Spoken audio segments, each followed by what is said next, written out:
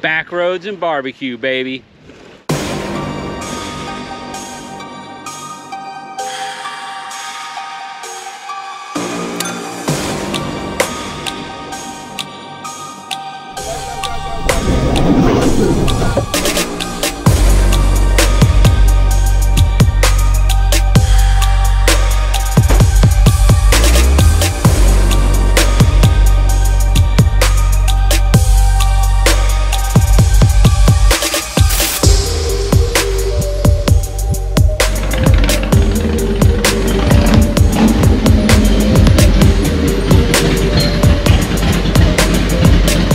Before I begin this video, I want to share the following scripture with you. Reading from Ephesians chapter 4, verse 32.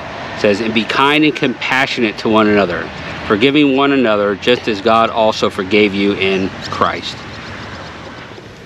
So what's up, everybody? Welcome to the channel, Backroads and Barbecue. So my goal today is to do a walkthrough of the 2023 Lowrider ST. Specifically with the Coastal package, which is a factory package option you can get from Harley, which includes a couple accessories already pre-installed on your bike. So there's lots of videos out there on the Lowrider ST in its, you know, basic form as it comes. I thought that it would be worthwhile to just kind of do a quick filming of the Coastal package, kind of give you an idea of what comes on it. I'll drop a link to that below where you can actually look at that on Harley's webpage, and I'll show you a picture of that from the webpage and the cost, and then kind of tell you if I really think that I got a lot of value out of that Coastal package as far as what it added to the price of the bike, and then kind of give you a 1,000-mile review on this ST. I've had it for a little bit over a month, I think 5 weeks now. I got about 1,100 miles on it. Just had the 1,000-mile service done, so just kind of give you some impressions after 1,000 miles. The only difference in this video of the bike right now is it has the sundowner seat on it, which is something that I added after the fact. I meant to put the stock seat back on it for this video, totally forgot, rode out here to the park and realized that I left the sundowner seat on it. So you're seeing the bike, you know, in its stock form with the Coastal package, except for the add-on of the sundowner seat. So let's take a look at what this adds, and then I'll talk about some first impressions of the bike, 1,000-mile review, and then give you some thoughts on what I'm going to do to it next and what those videos are going to look like, and we'll go for a quick ride. So here we go. So here we have, you can see on the Harley Davidson website, picture of the Coastal package for the Lowrider ST, price there on the right. You obviously have to buy that through your dealer.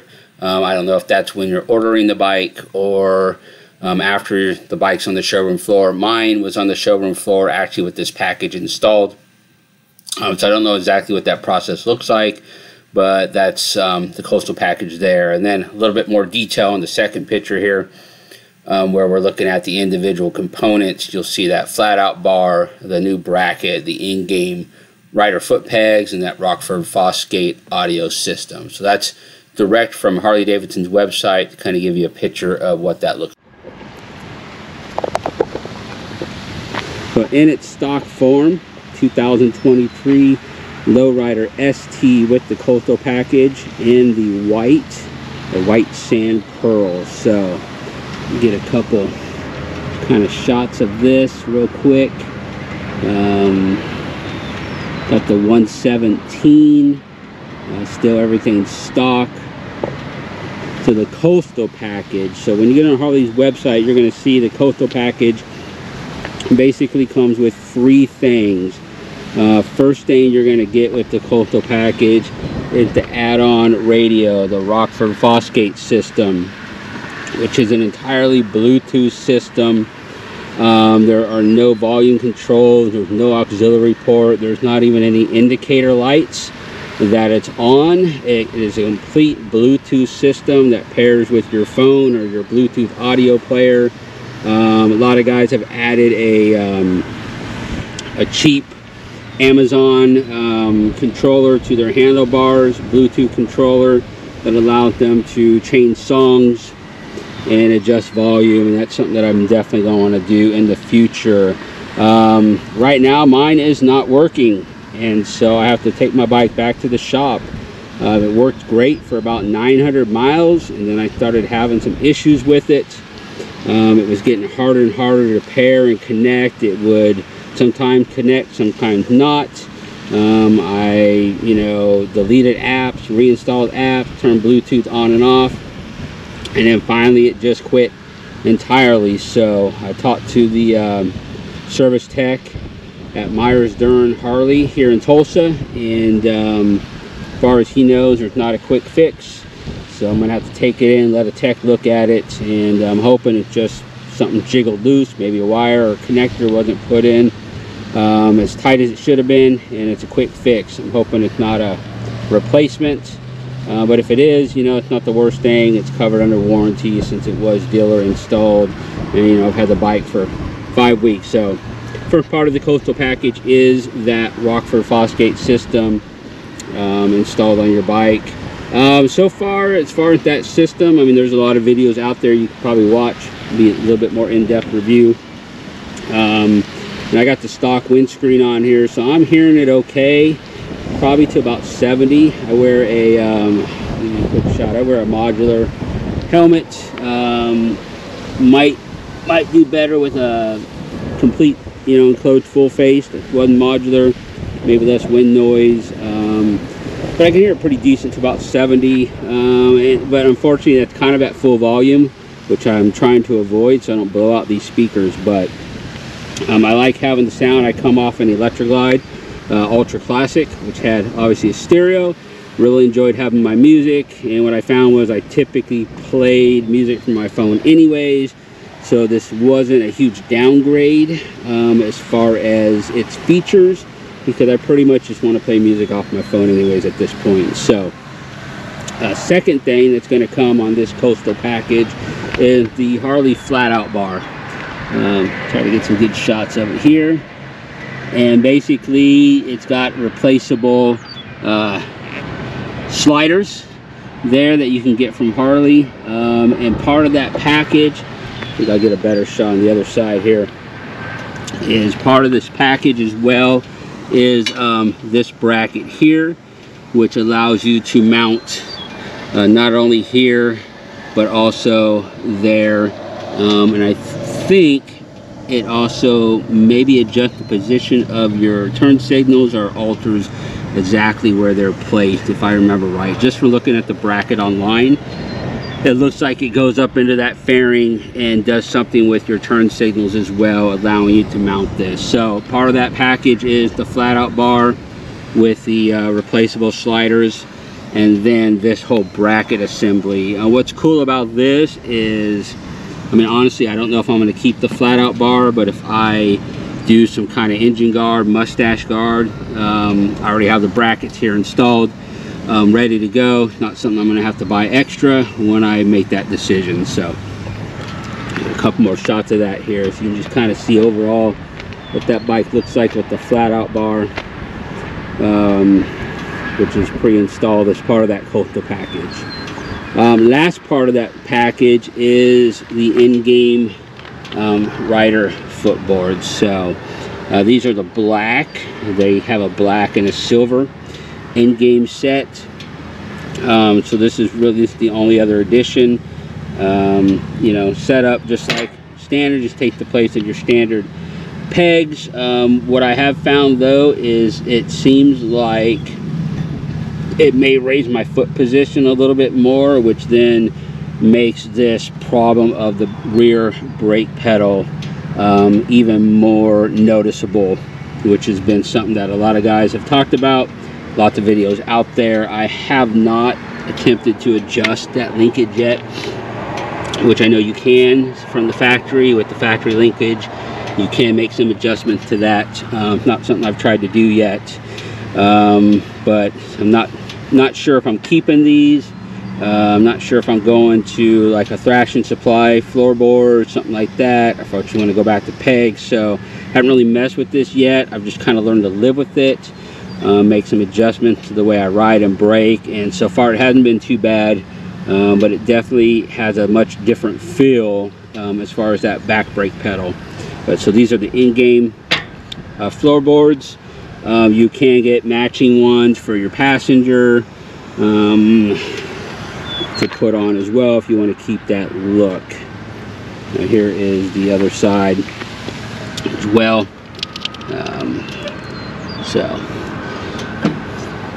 I don't know if they really took away from ground clearance or not. I'm not a super aggressive rider, to be honest with you, so I think I might have scraped one of these pegs just as I was maybe just trying to see how far I could go, but it's not typically how I ride, so I don't know what it did to ground clearance and if that's going to make a huge difference. That's something you'll have to decide. So coastal package, again, you're going to get that Rockford Fosgate and stereo.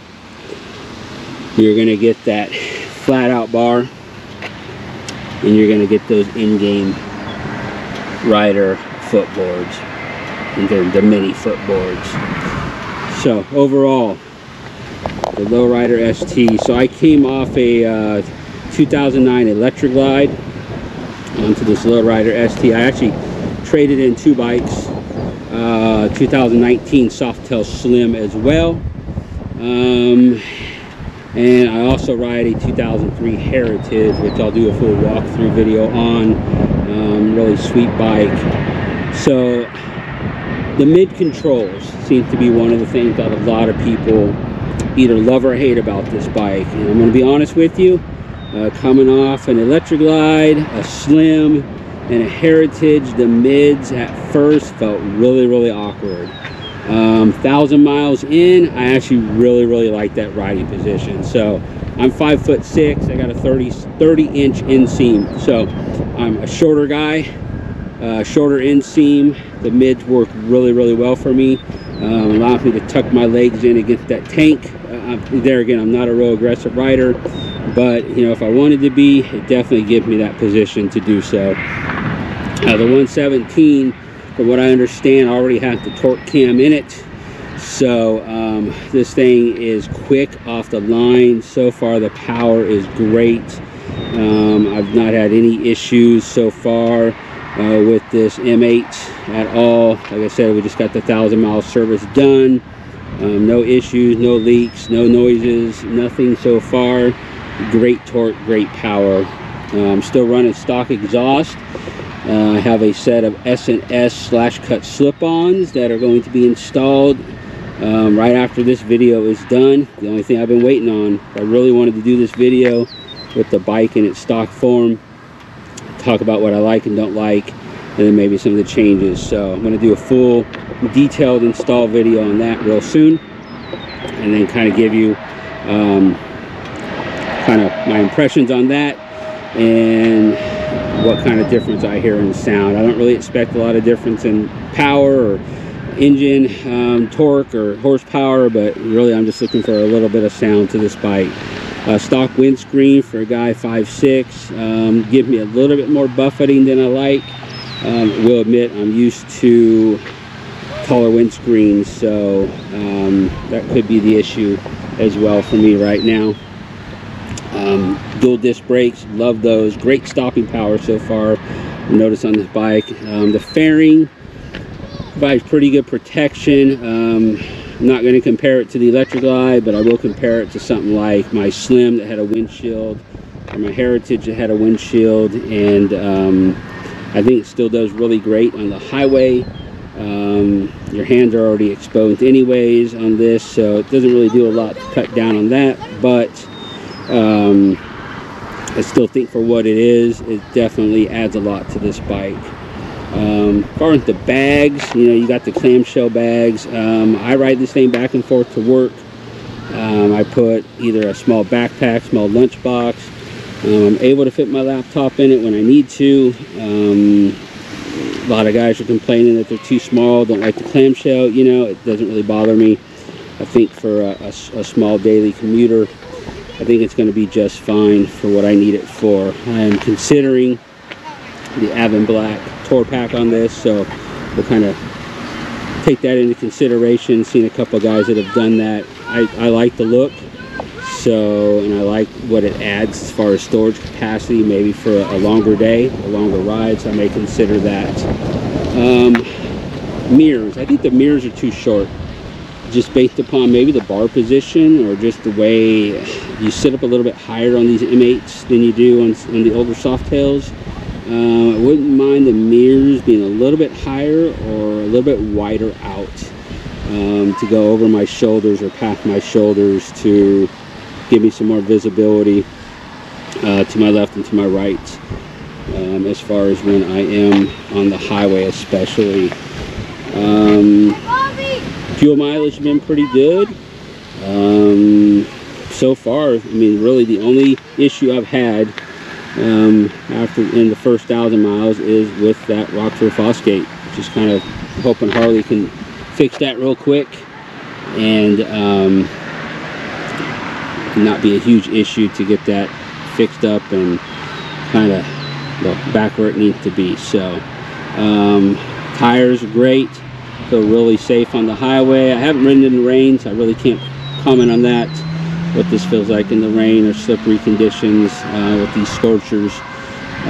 Plus with that Daymaker headlights, I think it could be brighter, but you know, I'm also coming off a Heritage with the passing lamps that I usually kept on.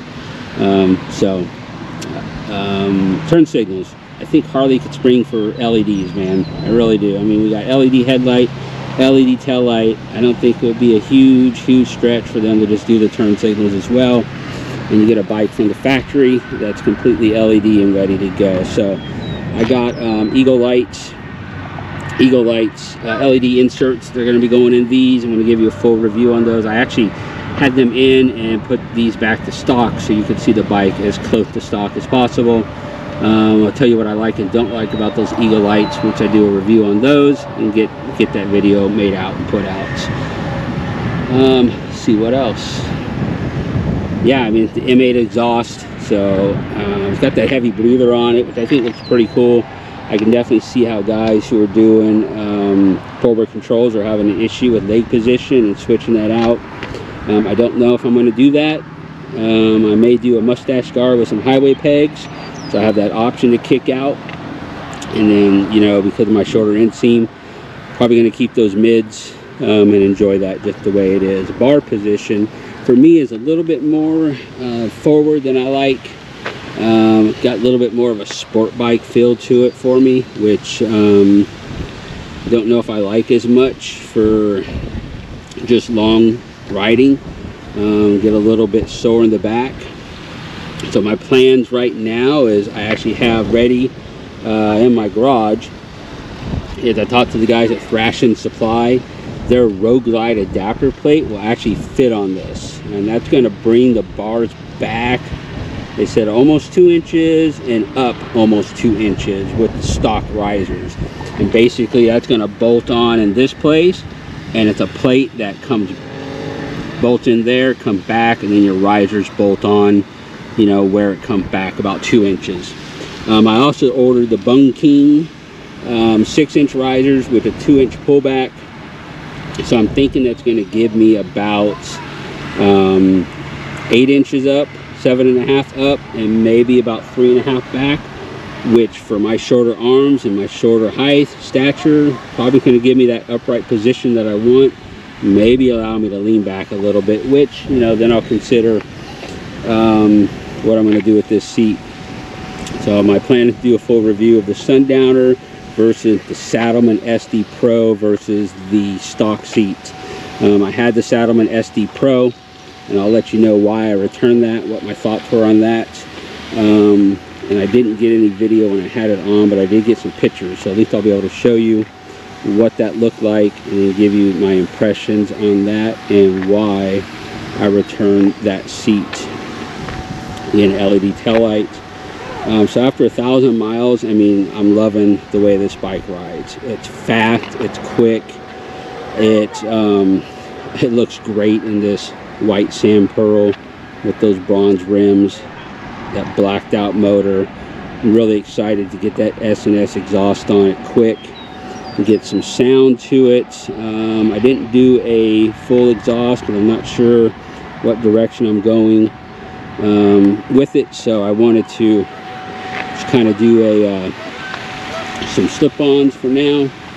Watched a lot of different YouTube videos and heard some different sound clips and went with the S&S, but what I haven't seen is a really good video on installing slip-ons on these M8s and replacing those gaskets and everything that's involved. So hopefully I can get that out soon and kind of give you an idea of what that takes and what that looks like.